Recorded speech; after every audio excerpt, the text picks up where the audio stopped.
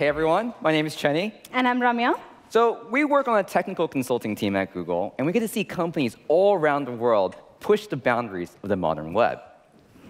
And while you might have heard some great sessions today talking about different modern web technologies, we are here to focus on the real-world challenges faced by e-commerce companies in implementing these technologies. So since we're talking about the real world, a real-world metaphor. Maintaining a website is a lot like maintaining a house. This right here is the house that I grew up in. It's probably not like the house that you grew up in, just like the website you work on is different from, say, the person over there. But some things are the same. You have maybe a place you sleep. Maybe there's a dining room. When something breaks, like the AC, you might say, well, I can fix it. And your friend might say, no, you should just call somebody. Right? Over time, when you moved in, when you moved to that new platform, it might look like the room over here on the left. But technical debt, feature creep, because Black Friday and the holiday season is coming up, you're trying to get things in, and it gets kind of messy. And I think the house is a great metaphor, because like an e-commerce site these days, it's not just about landing in one place and you're done. It's about the journey. You're going from one room to room. You're going from a page to another page, from the home page to the search page to the checkout page. And if the room is like this, you get kind of confused. You don't want your user to feel confused and get lost in it. So it's time to remodel. Maybe you need to upgrade your foundations. Obviously, to remodel, we've talked about a lot of different things throughout today and other talks, things like that.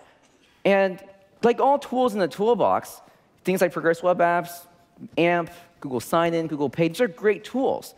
But just like I can't go to the store and buy a power drill that I saw a great commercial of and be like, I'm going to nail this remodel, I could very well destroy everything. So like all tools, just because they fit, they're kind of like puzzle pieces. The two pieces fit, but you might not be actually making progress towards the big picture. So what's the big picture? So at Google, we like to say, focus on the user and all else follows. And so we really think that that full picture you're building towards, whatever you choose to do in the e-commerce journey, you need to improve user friction. Think about if you're trying to add service workers, if you're trying to try some of the cool new APIs and like WebXR and things like that, how is your solution actually improving the user's journey? Because there's no silver bullet here. To talk about this, I guess, Ramya, you had an example? Of course. Satwa is a company that sells luxury mattresses, and they wanted to ensure that their users have a very smooth and fast online shopping experience. They decided to use AMP as a technology to enable that. In their first iteration of their product details pages, where they created the AMP version of that page, the user had actually to click from the AMP page to the product details page, and then click again to get to the cart page. They realized that this was not the best user experience. So in their second iteration, they changed the design such that the user can see the full details of the product within the AMP page and be able to click to add to cart and even see the cart from the same page. This resulted in reduction of friction for the user, going from 3 taps to 2, all in the same page instead of 3 pages earlier. The results were astounding. Between the 2 iterations of AMP, they saw a 50% improvement in conversions. Thanks. So it's not just AMP. If you're creating things like a Progress Web App, you might run into this too. So here's an example from Expedia. Expedia has been working on a brand new front-end platform. It's 4 times faster on slow 3G on lower-end devices. It's really great. Their CEO even recently said in the earnings call that speed benefits deliver conversion benefits. Usually, we'll say, we're going to stop here. Great case study. Instead, we're going to go into an interesting learning they had as part of this process. So Expedia, like many of the sites that you might work on, is a large e-commerce site. They're not just going to move from one old platform that's clearly working over to a new platform overnight. They need to do this in a piecemeal way, because maybe some teams are on a new platform. They have to socialize it to other teams. And so in doing that, they actually learned an interesting lesson. Users value consistency. So some users, during the migration process, they landed on the old experience. And then after clicking around, you get put into the new experience that's faster. And they might move back and forth a couple of times. That population, to no surprise, actually probably did poorer than if you just stayed in one experience or another. It's very much like if I was up here and I was wearing one brown shoe and one black shoe, you probably couldn't take me quite as seriously as you're taking me right now. Hopefully it's on the serious side. So I think users value user journeys that are consistent. So make sure your solutions, not only in that page you're building, but in the entire journey and how you're measuring it, is actually reducing friction. Of course, what I'm saying, though, means that if your journey needs to be consistent all the way from, say, the entry point, from the search results page to checkout, you're probably going to run into a lot of challenges. So when we work with a lot of e-commerce partners, we run into 3 main challenges. Number 1 is something that many of you probably think about, organizational alignment. Then you get to the technical approach, and then finally measurement. And so we'll talk about that today. Of course. Let's talk about the first challenge, organizational alignment. When I talk to people in e-commerce companies and ask them, do you think investing in performance projects to improve user experience will help improve your core business metrics? The answer is an immediate yes. However, when it comes time to prioritizing performance projects, there's always several hurdles: lack of time, lack of resources, you name it. One of the key ingredients that's missing here is organizational alignment. Performance is not just an engineering priority. Why? Consider this. Your content creation team wants to generate great content for the users to consume. However, they might create images that are too heavy or not optimized because they are not going through the image optimization layer. The marketing team spends several dollars to bring traffic to the site and care deeply about the user experience. However, they might also have tags that are either old or redundant or obsolete. The design team cares very much about that end-to-end experience, but they might have some really cool new features that do not use shared components. In each of these scenarios, one thing is clear, which is that performance needs to be a priority among every team that affects the website and cares about user experience. Let's look at 2 approaches, a top-down and a bottom-up approach, in order to create organizational alignment. And we'll do this using 2 examples of partners. 1-800-Flowers, which is a global flower brand, and then Just Fly, which is a Canadian travel agency. 1-800-Flowers believed that the modern marketing department is really marketing plus technology. This is a very big shift in mindset. And what they did was to break out of organizational silos and create a cross-functional team that comprised of product, marketing, design, development, and analytics.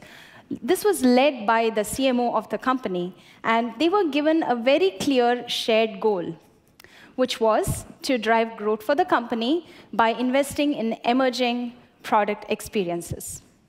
This allowed this cross-functional team to work really closely to invest not just in 1 or 2, but almost the entire spectrum of modern web technologies. And as you can see, this yielded some great results. Seeing a 50% uplift in conversions does not come easy. Let's look at the other example, Just Fly.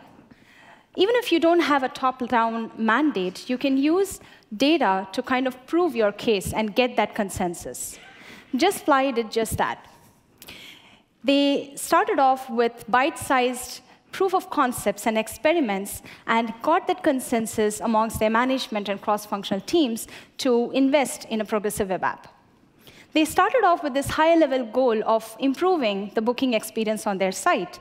And they used data and experiments for just about everything, from testing different JS libraries to testing different checkout flows and design. And also, they had the Add to Home screen icon be installed by a few users to see how those users behave differently from others. And with all of this data, they not only got the buy-in from product and marketing, but they also got the headcount they needed to build the PWA. And they merged the code bases of 2 of their brands so that they could launch both of them as a PWA in the same time frame that it would have taken for one. Now that's efficiency. And as you can see, with a 35% improvement in bookings, this is a great result for them. All in all, whether you use a top-down approach or a bottom-up approach, it's important to keep in mind that organizational alignment is key to not just prioritizing your performance projects, but also to gain the right visibility so that everybody that cares about user experience also cares about your project. Well, once you get the organizational buy-in, you still have to build the project. So we're not here today to talk about all different ways to build a great progressive web app or a modern web experience. we'll share a little bit of the successful traits we see of good projects we see out there. One big pattern is that we see success in having a long-term vision and then having achievable goals towards that vision. To give an example, so I was recently in Spain with my wife, and we visited La Sagrada Familia over in Barcelona. I think it's a great example of this. This has been under construction for 5 generations, and yet it still adheres to the original architect Gaudi's original vision. Despite that, even though it's still under construction to this day, it opens its doors to 2.5 million tourists a year. It's actually very much like some of the e-commerce sites that you have. On Black Friday, not only are people going to check out, you probably are running like 2.5 million A/B tests through some platform.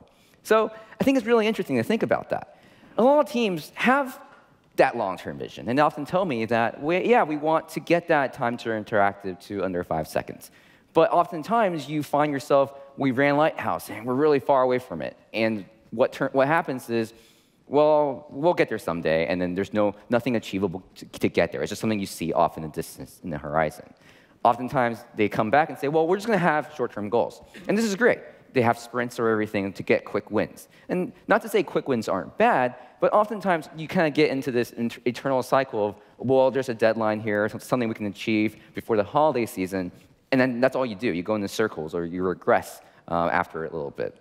It's really important that you have both a long-term vision, a short-term goal, and you make sure that they are actually related, that the short-term goals is making meaningful progress towards a long-term vision. Let's make this a little bit more concrete. We all like to say it up on the stage with the other speakers that one of the visions is to improve speed. Obviously, what does that mean? There's a lot of different ways to measure. So let's go back to what I was saying earlier from a user perspective. Improving speed might be to focus on user navigations. So when we say you want to optimize your cold page load, or maybe your return page load to see if you're using caching, or if you're comparing single-page app to multi-page app, a lot of times we're talking about that ease, that latency between me clicking on the user interface and the response in your UI of something showing up. So let's talk about speed in that regard. So to go back to the house really quickly, I think doors are a great kind of example of what navigation is. An e-commerce site, it's like a house. You move from room to room. You might come into the back door, the front door, or something like that. And throughout the process, to complete the journey in the house, like to complete the journey on your website, you move from room to room. On Thanksgiving, you're holding the hot turkey in the kitchen. Do you want to mess around with the door on the left here, where you have to find one key and then grab another key to get through the door in the back? It's probably not the door you want. Likewise, there are probably experiences in your e-commerce journey where you don't want the user during sorting, filtering, or searching to have to kind of pay the cost of that locked door. There might be a good place for you to have the door on the right here. I'm not saying that it's always client-side routing or anything like that, but there are different techniques of making that as seamless as possible. So we'll jump into 3 examples from Walmart, eBay, and Airbnb who are in different parts of this modern web journey and kind of dive into how they're breaking down this process. Walmart's a great example. Extremely leading e-commerce site, and they recently made a North Star goal to reduce time to interactive by 70% on low-end devices such as the iPhone 6s, Moto G4. And this is an extremely aggressive goal, going back to what I was saying earlier. And I like that they were able to kind of make that goal. So they organized a bunch of product and engineering teams to kind of make meaningful progress towards that. And then in the last couple of months, they got 25% of the way there with improvement on some pages. But just because you make good progress from 0 to 25% doesn't mean just making quick wins or the same process is going to take you from 25% to 70%. But that work is important, because in that work they did, they were able to show significant kind of business improvement and use that to kind of socialize it across their teams. But what do I mean by going from 25 to 75% might not be quite as simple? Take this. It's not really my kind of room, but let's say it is. I could organize this room by just taking some books out and reshuffling and making sure they're all in the same order. But if I was going to take that strategy and do that for everything in this room, I don't know if I'll make meaningful progress and finish in time. If I'm going to clean up this room, I might actually say, well, look, this is kind of how I would like one shelf to look like, but let's kind of take all the books away, move the shelves around to actually get a nice-looking kind of place. Likewise, what Walmart is doing is that because they had a North Star goal and they made short-term progress, they're now able to start thinking about, well, what other larger shifts can we take to get to the goal we want to do? Is it building a progressive web app? Is it adding service workers in some meaningful way? I think we're really interested to see kind of what they're going to work on in the next year. Speaking of service workers, eBay is actually using one of the service workers' techniques to improve user navigation on their site. So in one of the earlier talks, we talked about kind of how you can use service workers to improve user navigations. There's lots of different ways. eBay is just using one potential way, and they're testing this right now. So they're doing predictive prefetching of listing pages. So for example, right now, if I go to eBay and say I'm looking for a camera for Christmas for my dad, and Dad, you didn't hear that. I don't think you're tuning in. So right now, if I see a camera in the search results, I have to wait until I click on the listing, and then the browser makes another HTML request, and I'm waiting for that as a user. And depending on what connection I'm in, that could take a long time. Well, eBay's like, if we could predict with high accuracy what you're likely to click on, you're going to click on this camera right here. What if we post message to the service worker that particular file you need, and then the service worker is pulling in the background while I'm considering which camera to click on, so that when I do click on it, well, it's already there on my phone, so that when I click through, it's as instantaneous of a navigation as possible. Of course, what if you don't have the service worker architecture yet already in place? You're waiting on Q3 for that to be done. Or maybe some of the quick wins for initial page load might not be there, and you're kind of stuck there. Because you have a long-term vision of improving user navigation, and you might run into a wall at some point of a short-term goal, because you have that set up, you can start thinking about different ways of getting to that long-term vision. And this is kind of where Airbnb is kind of thinking about. So Airbnb is like, well, sometimes our page, rebooting that JavaScript application on every single page might be a cost we don't want every single page load to be. So they saw that, what if we can only update certain parts of the page, say in the search results, so that only that refreshes, only that shows up when the user clicks on something. In doing this, they actually measured the user perceived speed of that load. And they saw that loading the search results page in that manner was a 7 to 8 time improvement. And so let's say they start diverting more user traffic to take advantage of client-side routing, so that now 88% of search results loads are leveraging the 7 to 8 times speed improvement. Because at the end of the day, it's a user's journey that matters. Hopefully, this is a quick example of how you can keep an eye on a long-term vision, whatever that may be, set short-term goals, and realize that there are a lot of different ways when you hit different walls in those short-term goals of getting to that long-term vision. Let's talk about the third challenge, measurement. Let me ask you something. Please raise your hands if you've ever worked on a project with great potential to improve user experience, but the plug got pulled at some point because you couldn't prove the impact. Anyone? It's quite a few of us. And this is certainly not uncommon, right? Even if you have a great organizational alignment and a good technical approach to your project, if you don't have the right measurement strategy, it could still fail. Because of this, even though this is the third challenge we are covering here today, this is one of the first things that I've seen successful companies do in terms of thinking about their performance project. A good measurement strategy is one that is shared, automated, and actionable. What do I mean by that? It needs to have shared metrics. To Cheney's earlier point, when you have the North Star goal, you need to have specific metrics that are mapped to that North Star goal that are also shared amongst people that care about that user experience. Having these shared metrics is really crucial, and you have to define it in a way that people understand exactly what those metrics are and how they are calculated. The second piece here is automated tools. These tools are necessary not just to measure these metrics, but also monitor them over time so that you can gain real good insights from them. And once you have those tools, it's important to understand what are the actionable next steps. Now that I have this insight, what changes can I make in order to meet that North Star goal? Let's dive into shared metrics a little bit deeper, because it's often not as well understood. When I talk about mapping goals to specific metrics, we have these 4 big milestones when we talk about a user journey in terms of acquisition, engagement, conversion, and re-engagement. Let's focus more on the conversion piece. Let's say you really wanted a seamless checkout experience for your users. One way to measure that is to think about the average time that it takes for, let's say, 90% of your users to go from that cart page to the order completion page.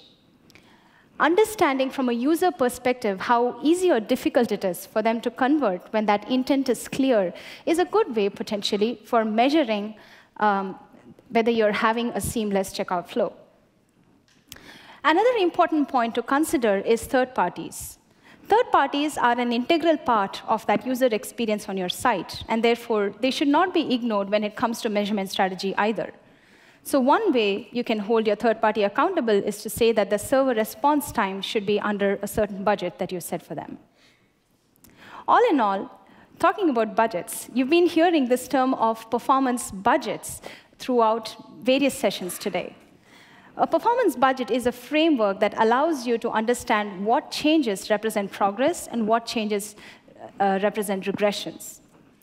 And it does take into account the set of shared metrics, and you have budgets for each of those metrics, which are shown in this automated tool and made actionable. Let's actually take a look at how 3 different e-commerce companies took this idea of a performance budget and implemented it so well that they have seen some amazing results. Are you ready? OK. Cdiscount is a French leader in e-commerce that had a problem that is not very unlike many of us in e-commerce. They saw a big chunk of their traffic on mobile, but they didn't see that the mobile sales were at a similar ratio. They realized that this is not an easy problem to solve, right? So they broke organizational silos, and they empowered their marketing team to run deep analysis and come up with a set of shared best practices. They then implemented these best practices as budgets within their tool, and using the integration between SpeedCurve and Slack, they ensured that when the budgets were not met, automatic alerts would be sent into the Slack channel, which were shared amongst all the cross-functional teams. By collaborating in making all of these different changes, they saw some really, really good results. Their mobile website conversion rate was 50% higher than their native app, which has a 4.5 star in different app stores. This is something that all of us really can relate to, right? It's not easy to get there. Let's take another example. Carousel, which is a Singapore-based online marketplace, used this idea of a performance budget because they really wanted their users in Southeast Asian countries where the predominant network speed is 3G. They wanted all of those users to have a great experience on their site. And so they started off with this kind of performance budget. Note that the first line here is about the critical rendering path resources bundle to be under 120 KB. This is irrespective of whether that bundle includes first party or third party, because they had this commitment that that bundle needs to be really small. They were so intent upon following this performance budget that they included this as part of their continuous integration process, such that the code could not be merged until this bundle or this budget was met. In order to do that, it was not an easy thing at all. So they really had to collaborate very, very closely with their design and marketing and analytics teams. And that really paid off very well, as you can see in this next slide. Not only are these metrics really good, but there's something here for every team that was part of this project. The product team cares about the page load time. The marketing team cared about organic traffic. The ads team cared about the click-through rates. And the transactions team cared about how many buyers and sellers were able to chat with each other to complete that transaction. So these were great results all in all. Let's look at a third example. As you heard earlier today about Wayfair, the home goods company here in the US, that really wanted to improve user experience and make sure that they sustain that improvement. When they first started off with the performance budget, which they said was one of the most crucial parts of the measurement that they did, it did not take off that much because these budgets were understood, but it was not very clear for everybody. While they made so many changes towards optimizing their M site, they said that one of the most important things they did was to socialize their budget. And the way they did that was to make it clear using performance indicators, as you see here in colors. So this is how it worked. They had a budget, and they had an acceptable variance of plus or minus 10%. So if you're within that range, you're in orange. If you exceed that budget by more than 10%, then you enter the red area. And if you're better than the budget by more than 10%, then you've hit your goal. Congratulations, you're a green. They also had a competitor line just to make things fun. This is how it looked for all internal users when they looked at their specific pages, since the budgets were set at a page type level for every route in the site. So the moment you look at your mobile site within the company, you were able to see these indicators that told you whether you're in the red, green, or orange.